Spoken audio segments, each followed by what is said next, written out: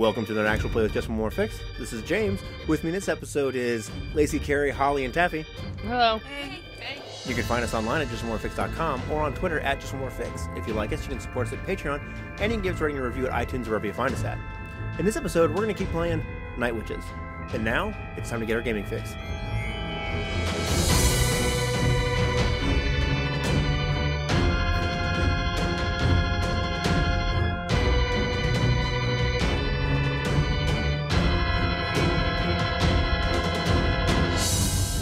You're about to listen to another episode of our Night Witches actual play. These episodes contain some mature content, including themes of war, so you've been warned. This episode also comes from our session number 7, where we recovered the audio, so you may notice some changes in the audio quality and a few glitches. We rejoin our Russian Airwomen as Gallia has encountered Mikhail in the forest during their expedition to see if there was a traitor in their midst. So without any further ado, here is Night Witches. Go ahead and roll plus medals as your anger and training kick in as you draw your pistol from your holster, and without batting an eye, like it's not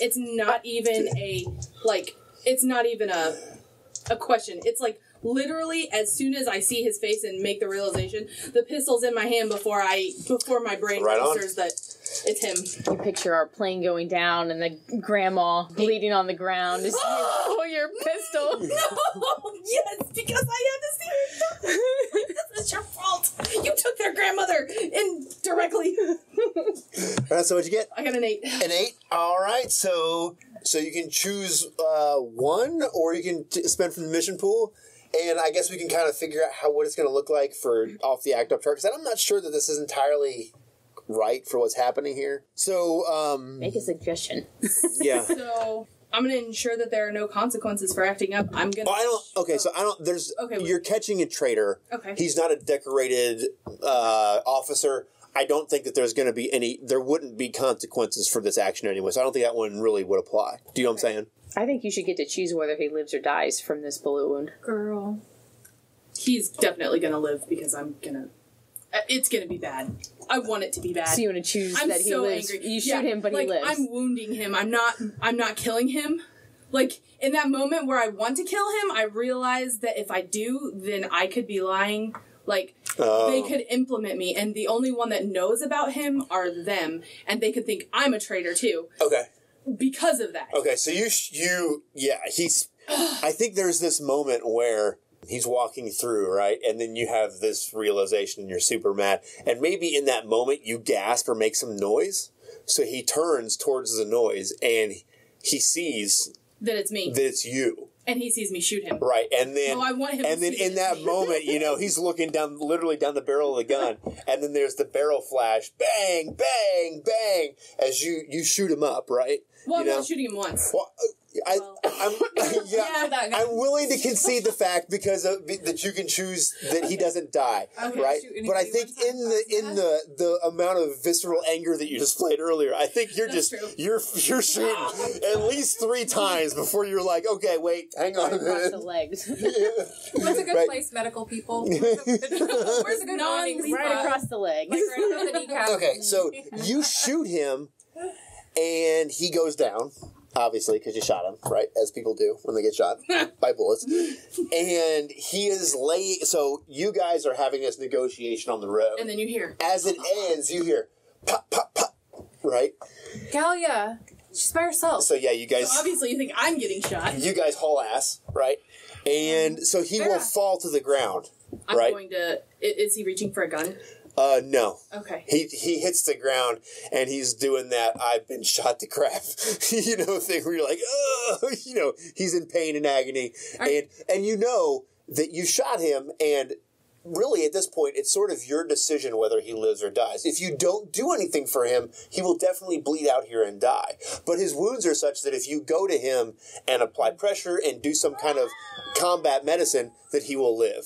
So it's totally your decision. All right. Tourniquet. I'm sorry, I might be the most evil game master in the entire world right now. So I will go and I will put pressure and rip off some of his clothes, not mine. Right. Make tourniquets around the bullet wounds, and then I will, like, straddle him and, like, punch him in the face. Okay. Right. How could you? You've betrayed us! Like, I'm so angry. Okay, so, you guys are running. Now you hear shouting, right? But you hear Gallia shouting, so you're like, you're not sure what she's saying, but she's shouting, and she is. I'm gonna grab Gallia. She is fucking like stop. She is fucking mad, right? So you're there on top of him. You've applied the pressure to his wounds. He's looking up at you, and he's sort of like in this in and out mode where he's like, you shot me. Like, you shot me. I'm gonna look down and like... So you guys aren't there yet. So you guys are still on your way through the woods. Okay. And you're there on, like, he's basically sort of at your mercy, and you have his wounds contained in a way that he will survive to make it back to the camp. Yes. But he's laying there, and you see that he has this honest shock on his face. Like, he says, you shot me. I have tears, like, right. on my face as well. Like, I confess that I loved this guy. Right. Like, truly. Mm-hmm. So, yeah, and he's not struggling, you know what I mean, but he definitely doesn't want to punch in the face anymore, and he's shot. So I think he's, like, trying to, like, grab your wrist or your forearm so you'll stop punching him because that's miserable. And I think that he's laying there and you, like, he's looking at you in this way that, like, you can, like, when you look at a person looks at you and you can see he's definitely he doesn't feel like he has feelings for you, and he's like sort of in dismay that you shot him, and he just looks at you and he's like, they'll kill me. Tell them that I followed you out here. And then you see his slowly fades from consciousness. Come back.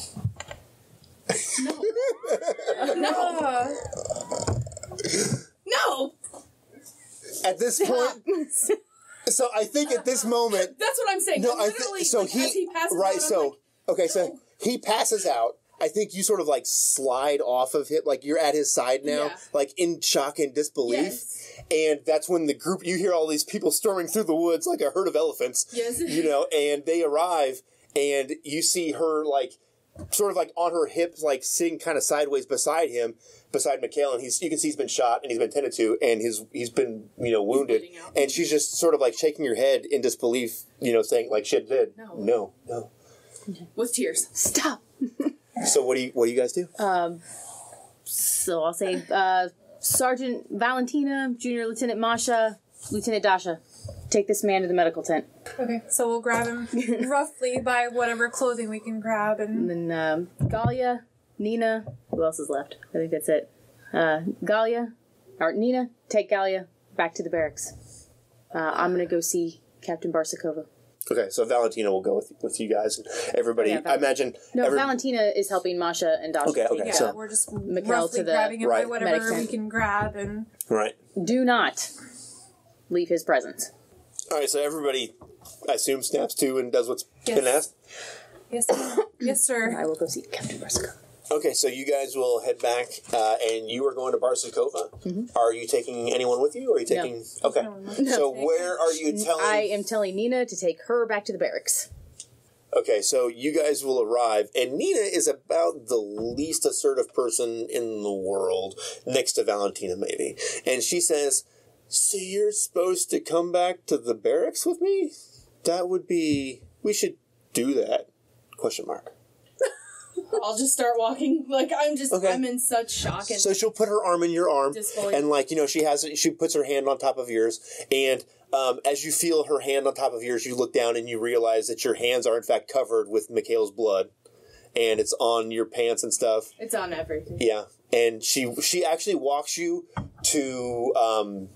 the showers or whatever kind of accommodations you guys have, and she takes you in there, and she washes your hands and cleans you up as best as she can, and takes you back to your guys' tent. I'm just gonna sit there. I am in such shock and disbelief that I can't. Right. I just can't today. Okay, so back at the ranch, Vera, you and Sveta. Are you capable of carrying on? Carrie, I know. Carrie, are you capable of carrying on? I'm good. Oh, God. I got the tears out. I'm good. To Okay. make it worse, now I'm impregnated with a traitor baby. You better stop.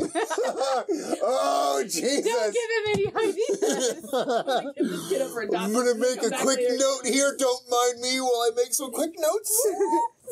Oh, You didn't roll the D30. You're safe.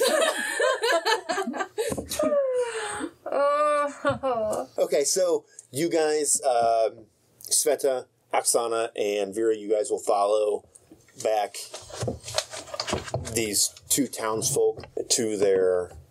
They go back to... actually go back to the bakery. Because this baker owns the bakery, right? And you see them slip inside there, and there are, like, you know, a lantern turns up a little bit, you know, in one of the rooms, and you can see them... see through the window, you know, them going about something, and maybe they're at a table, like, writing something down or something. Do you know what I mean? You know? And, so I think they write some, you see them, they don't seem rushed, but they seem like they're moving with a purpose, right? And you see them write things down.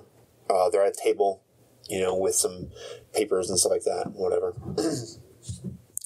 And, at this point, you guys are in town, but I think, like, do you think there will be, like, an alleyway or something to hide behind? Is the and watch tavern this? still open?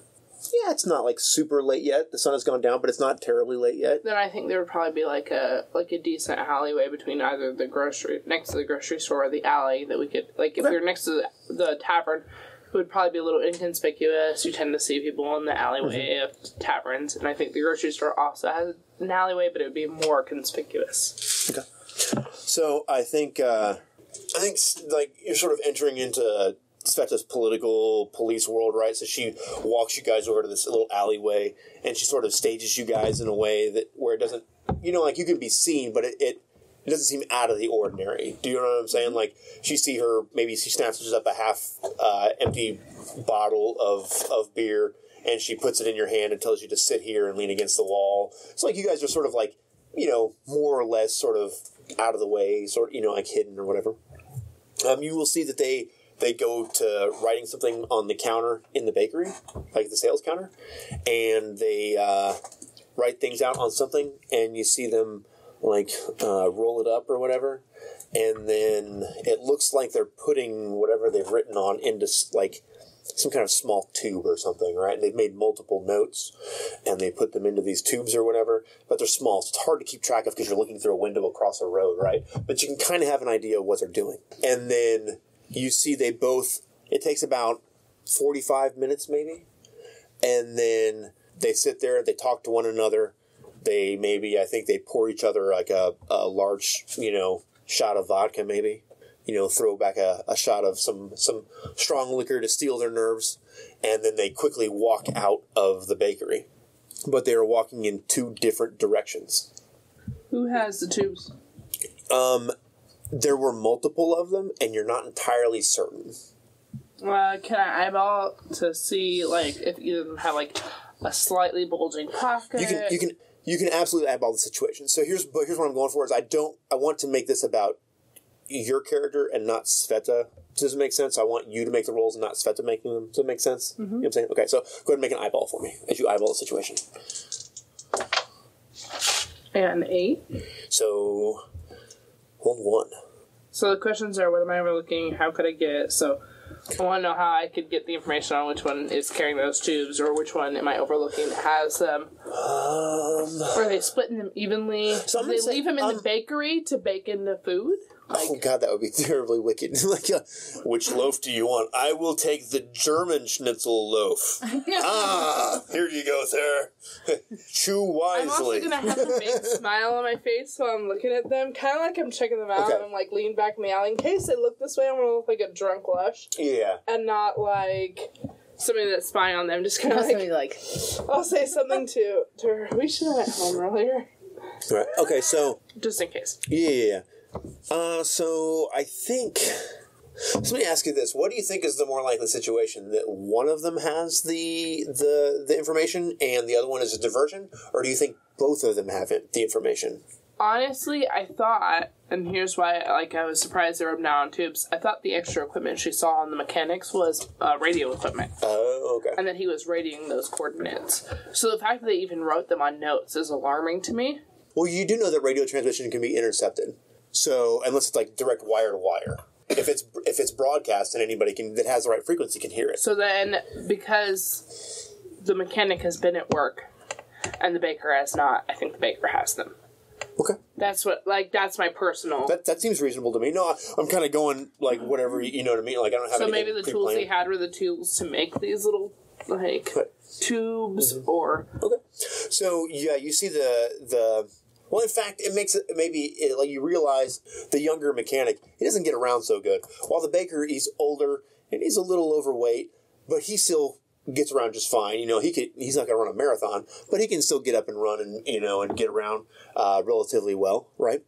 So you see that they both go two separate ways, and they have this kind of look to them like they're trying to not be disturbed or noticed or followed. They have that sort of, the Pink Panther music goes on when they go walking by, right? And you, so you're going to follow the baker? It totally goes against what Seta wanted. She wanted me to schmooze with this younger dude. Right. Well, the situation changes, obviously, right? Mm-hmm. The idea was that maybe you guys might go in and schmooze with him. But, so she sees them split up. And, so she looks at you, and she's dealt with you since, well, ever, right? Mm-hmm. Since the training days, right? Yeah. And she looks at you and looks at Oksana, and she says, "Can this lady handle herself?" And she says, "You're sure?" Go with her. Huh? So I want her to go with Oksana. Okay. Because I think, I can handle myself better than Oksana, but out of all the people that, are in our group, I think Oksana is probably the best at taking care of herself. Okay. So out of everybody, she is the best, but I think that I am better. Okay. Right. Yeah, she can handle herself. I can do it better. She tells Oksana to follow. She says, "You follow the mechanic. Vera, you follow the baker. I'm going to make contact with the people I have here in the city. To we need more resources than the three of us. We may be running into a German patrol." Okay, I'm gonna squeeze their hands. It's kind of like we got this. Not an over, we're not in trouble, but we are strong. Right. And then I'm gonna... So I think what you said about Oksana is totally right. She may not be quite the level of badass night witches that you guys are, but she's been around the block, and she's been the one that has survived through all this disaster, right? She's my double. So, look at her. She's like, you squeeze her hand to reassure her, and she says, she looks at you and she says, "This isn't a plane, but I can do this." And then she, she turns and, walks off with a purpose, like she's going to, take care of business or whatever.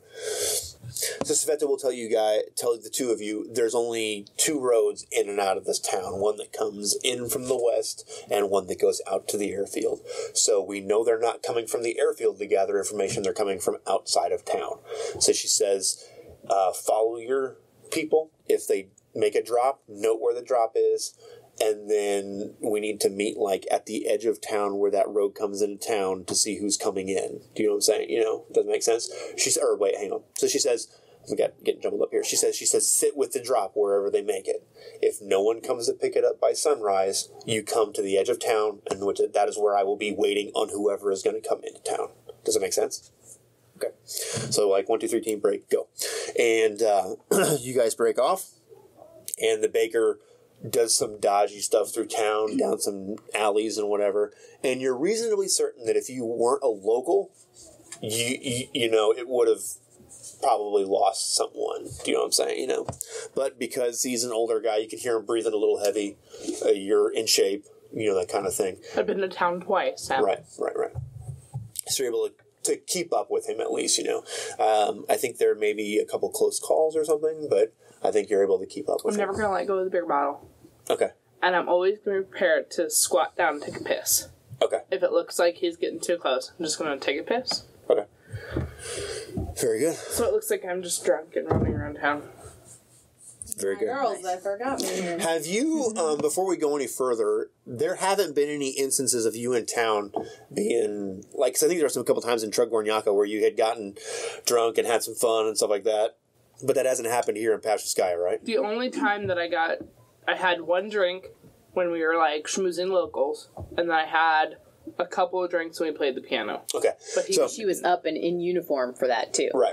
So, because I know in Trugornyaka, there might, like, people probably had seen you be a little bit of a party person, right? But not here. Right. Not, okay. Because that might shade a person's reaction to you, depending on the situation.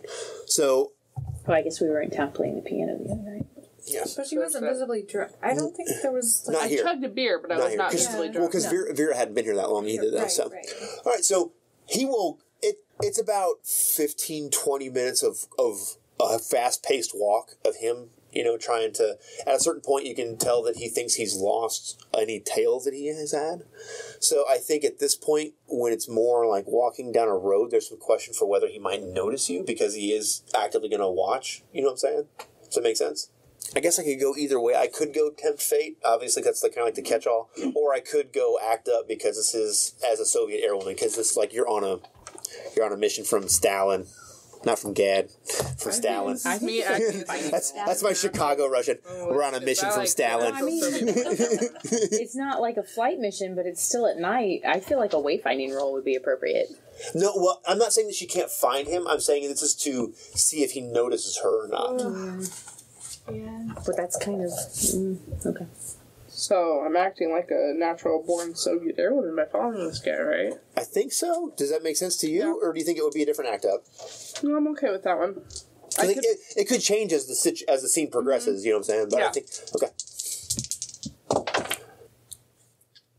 11. Very good. So you, like, every time he turns, you slip behind a corner or whatever, and you are one with the shadows. Baba Yaga is on your side this time, right? I am into this. Right. I told myself, after all this stuff that I've been through, I'm going to either become NKVD, or, I'm just going to live my life as a natural-born Soviet airwoman. I'm going to succeed. I'm going to stop with all the shenanigans. But I'm going to win. You can't beat me, not today. Right. So he will make it all the way to where his drop spot is, we'll say. Okay, you're able... You know what? I think you arrive at this place you haven't been to in town before. It's actually this old World War I tank that is in an open area, like a park. And you see him walk up to this tank. That's where the kids are playing. Mm-hmm. And it's a lonely, dark area. You see a circle in the dirt. And the moonlight is... So it lights it up relatively well, right? It's an open area. I'm not going in. I'm Yeah. That's That's where you can see. And like you can tell it's very clearly become sort of like a playground or a kid hangout of some kind. There's some swings maybe and that kind of stuff. And then this large tank that's all rusty and it's disarmed or however you want to say that. It's like the coolest jungle gym in the world, basically, at this point, right? It's a real tank that you can actually climb in, but it's not going to do anything. And you see he walks up, and he stands there, and he lights a cigarette, and he's standing next to the tank smoking.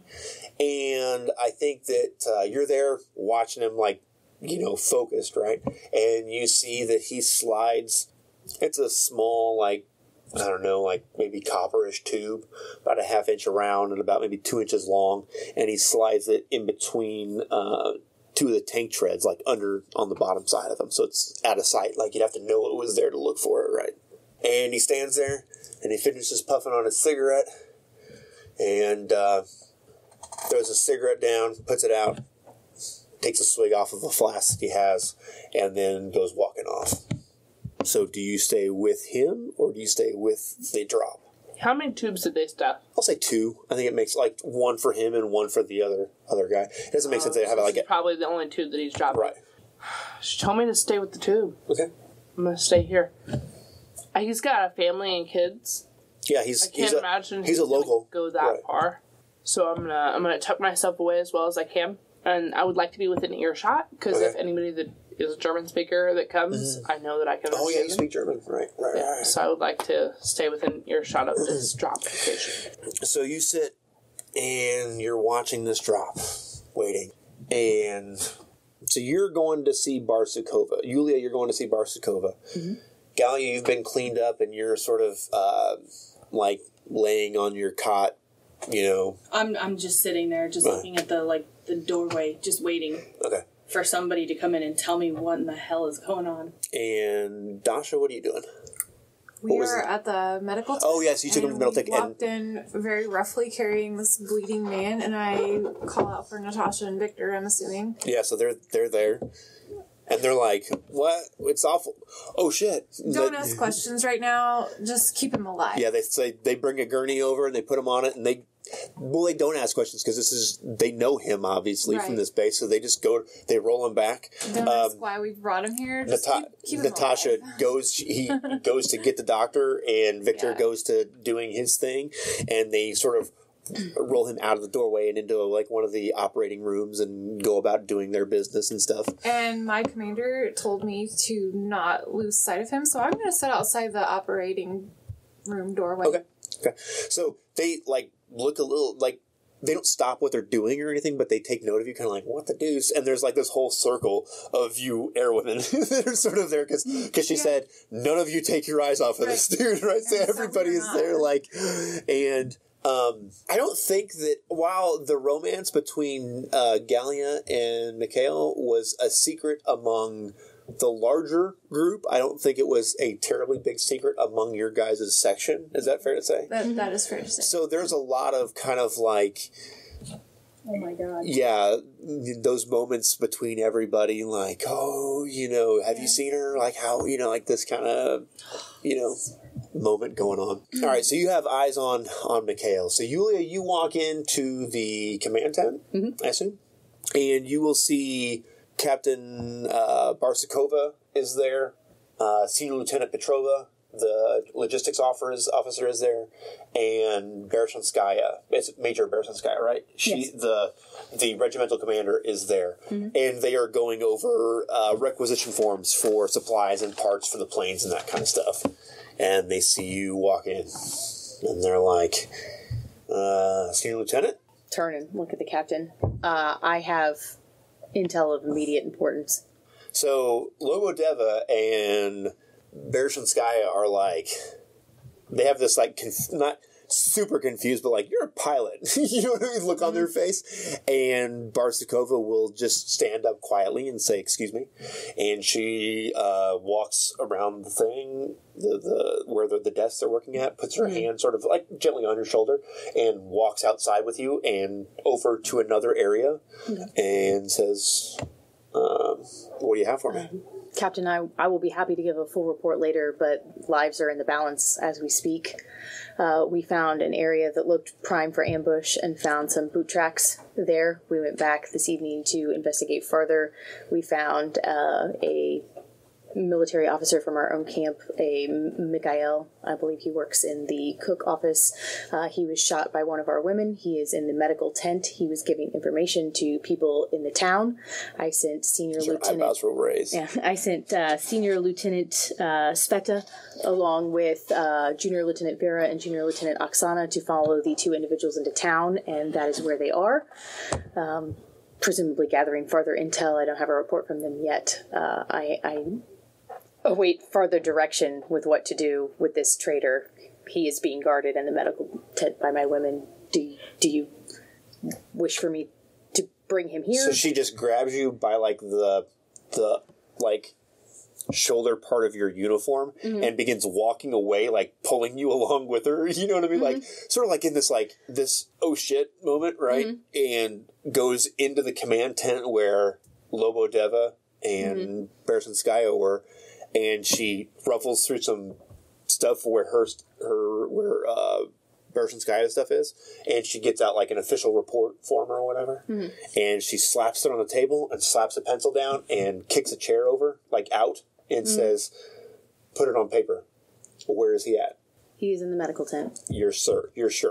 100%. Captain, 3 other of our members are in town right now. Do we need to go assist them? She says, I will, she says reassuredly that if they are with Sveta, she knows what she's doing. I will arrange things to send more help into town, but this is not a job. This is a job for the Politotruck and the infantry. And like the military police, whatever their version, like, this is a job for the Politotruck. I wholeheartedly agree. I trust Vera with my very life, and I that is why I sent her with Lieutenant Sveta. She will do what needs to be done, as will Oksana. She says, I have no doubts. You are exceptional Russian women. She says, time is of the essence, I imagine. I will leave you to it. And she pats you, like she claps you on the shoulder, in that, good job, well done kind of way. Yeah, she just says, good job, Senior Lieutenant. Good job. My faith was well placed. Thank you for not letting me down. And she walks out the door with a purpose. And you guys are in the infirmary, and you can sort of hear the airfield sort of stir and come to life. Not like planes are taking off, but there's trucks that are starting up, and there's men that, like, people are moving around and that kind of stuff. And, like, there's 6 or 7 of you there that are watching him, right? So you, like, I imagine someone eventually goes to the door to see what's going on. You don't all have to have eyes on like the entire time. And you will see that there are 2 large trucks, that are used to sort of haul men back and forth, that you see infantrymen load up into the back of, and they go to the gate and then out the gate and presumably down the road. Vera, back in town, you are there waiting and waiting and waiting. And realizing while I'm waiting that whoever it was might not have had all the information, so they're working with other people on our base. But anyway, waiting. So you're sitting there waiting, and you will see... go ahead and roll me an eyeball, actually. I think this seems appropriate for an eyeball as we move into a different style of this phase here. I'm going to take one from this pool for a 7. All right, so hold 1. So you're sitting here watching this, and it's a pretty quiet scene, and you've been here for a while, and this guy leaves, and it's dark, and it's late. So, and if you need to see the list from the MASH book again, I think we're kind of in between Night Witches and what that does. So, I'm going to just use a question off of here. Okay. What am I overlooking? What am I missing? Is it a child that's going to come and take this? Is this a playground? Is that why it's here? Or is it... So, I think, what are you overlooking? I think what you're overlooking actually gets exposed to you right in that moment, right? So this is an era where everybody's wearing, like, greens and blues and grays. Do you know what I mean? Like, for uniforms. And so, like, the actual tiger stripe camouflage that some of the, like, the German SS and that kind of stuff they have, like, their special forces guys, right? You see that this man sort of materializes from sort of nowhere. You know what I mean? And you can very clearly tell, you've heard stories of the SS and what they are and what they do and how they're the Germans' sort of like special soldiers and stormtroopers and all this disaster and hell and death that the German war machine brings, right? And they have this certain mystique to them almost until you guys began to push them back at Trudgornyaka, right? And you see that he has just used things in a way to approach this thing to where he was basically a ghost until he's right there. And you see him quietly reach around and slip out this thing, this little tube. He puts it inside his jacket. And then you see that he begins to look like he wants to fade back out of town, like he's going to physically walk out of town. Did she tell me what to do if somebody took it? Not really. She told you to sit on the drop and watch for what happened. And if nobody came to take it... You're at the edge of town. I'm going to do my best to follow him. So tailing an SS operative, do you feel like this is a pushing your luck, or do you feel like this is still Soviet Airwoman? I'm kind of I'm kind of invincible. Okay. I'm Vera. Right. Just Vera. True. So Vera thinks this is acting like a natural-born Soviet Airwoman. This is what my country has called me to do. It's not out of the question that I can do it. All right. Fair enough. There's no question, no doubt in my mind. Yep. Nope. I'm just as capable as an SS officer. Okay. Very good. Let's see it, Vera. 8. If I take 8. 8. All right. So on an 8, choose 1. Would you guys be mad if I took 2? That might be the scariest dice roll ever. I was like, you're going to say 4. Okay, I'm going to take 2. So And I'm gonna make someone do what I want. So I'm gonna make him lead me without me getting caught. And make He's him... going to lead me to wherever he's taking this information. I'm gonna hear what they're gonna do with the information. I want to know. Okay. But there's not gonna be consequences, because that was my first pick. No consequences. Okay. I would like to reiterate. Did I mention that there's no consequences? Very good. So I think that you follow him out of town, and as you're reaching sort of like the boundary of town, right? And you see he walks out of town, and then he gets down and he like low crawls, and like it is agonizing. It takes, you see this guy, must be what he does, or he's trained for a long time to do that he low crawls across a plain, unbelievably slow to not be detected. And then I can do that. Into a forest line. Yeah, I can do that too. Yeah, Apparently. and when you get to the forest line, you're there. Now, you heard the gunshots that happened with Gallia shooting, right? And then you will hear one lone shot that sounds out in the night. Pop! And then, he stops for a minute, and then he begins crawling again. And he will crawl through the forest eventually. Then once he gets to the forest, he's out of the flatlands area. He stands up and he kind of quietly moves through the forest. And he comes to a well, actually, in the middle of the woods. And when he gets there, you see that there will be sort of like around this well, there's about a dozen men that are all dressed in the same way, that all appear to be SS officers. A different well. Oh, this is a different The one? other well was in the opposite direction of the Oh, airbase. that's right. Okay. It was in like the southwest I'm corner. gonna listen. So they're speaking in German very clearly, but luckily you speak German because you're a spy. And he says, "I got the drop. I heard a shot." They're like, "Oh yeah, we heard the shot. Yeah, no one's back yet." They're like, "Klaus isn't back yet. We're waiting on him. Whatever." Klaus, is that the name of the mechanic? No. It's a German name. Okay. That's a German name. Do you know what I'm saying? So the mechanic with the Olympus Anatoly. Okay. So, if there's another drop, it might be fair to presume that that's probably the other guy that wants to go with the other drop or whatever. But my guy did the lone shot. No. Oksana did the shot. So She's okay. So you've been around other soldiers before, but these, you haven't been around, elite Russian infantry before, and these guys carry them, they're very clearly infantry, but they carry themselves differently. There's a different level of discipline and the way these guys conduct themselves, you know what I'm saying? So it's fair to say that these guys are not run-of-the-mill German soldiers or whatever. And, you hear them talk about how they'll get this to the Luftwaffe commanders and, maneuver some infantry positions around to avoid bombings or whatever. And at this point, you see someone gets out a radio or whatever and is delivering signals by radio or whatever. I'm going to make sure that I get down the exact orders that they're delivering so that we can be prepared for Luftwaffe at all of them. Okay. I think that's probably where they wait for a while, and there will be eventually another soldier that's similarly dressed arrives. No! And you see that he actually is walking with a bit of a limp, and the German soldiers that are there like, what happened? And he said something about, some filthy Russian bitch shot me, basically. He's like, it's okay. And he pats his, a German knife that he has on his chest, and he's like, I buried this deep in her chest. Wait, maybe we'll get lucky and it'll be Sveta. That's not gonna happen. Can we spend our 2 missions? And he gives his information to the radio guy, and they make some more signals. Is it the same? Yeah.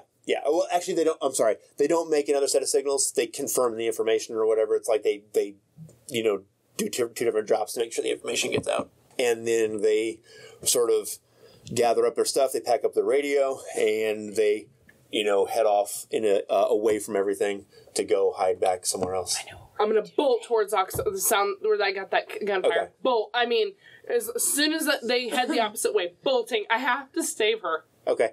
So you will run, and you run till your chest heaves and your sides ache. I'll vomit and keep running. And you keep running and keep running and keep running, and you eventually get back to the town.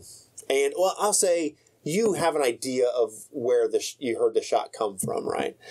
And I think it only seems dramatic that you arrive and you see that... Did Sveta go with Oksana? No, she went to gather other stuff. Oh, okay. So allegedly, you're coming into town and you see... Well, you're hauling ass across this open place that you crawled across the whole way, right? And you see... Oh, hang on. Let me think. How do I want to set this up?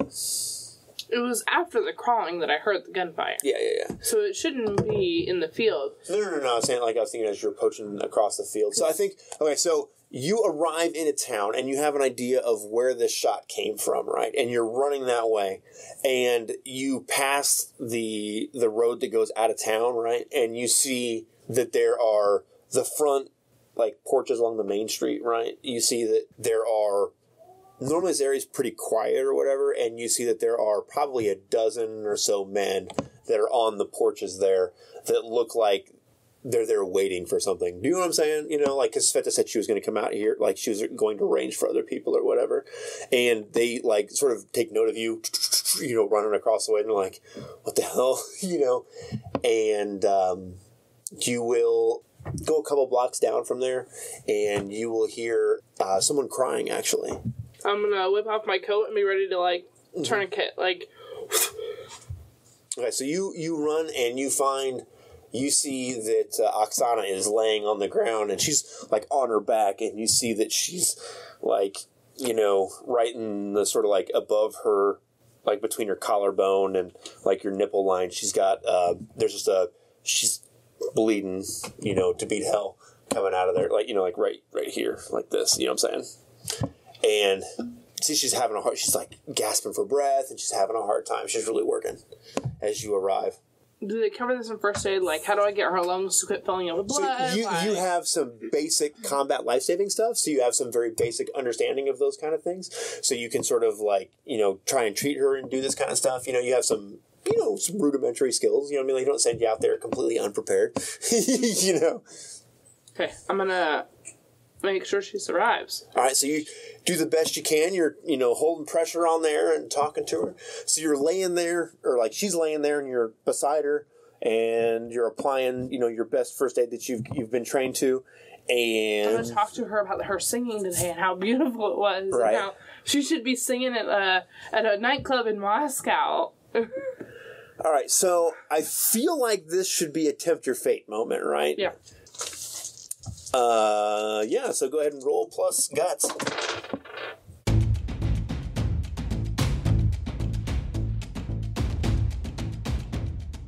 Thanks for listening. This has been an episode of Just One More Fix. Music has been provided by Kevin MacLeod. You can find him at incompetech.com. You can support us at patreon.com/JustOneMoreFix or follow us on Twitter at JustOneMoreFix.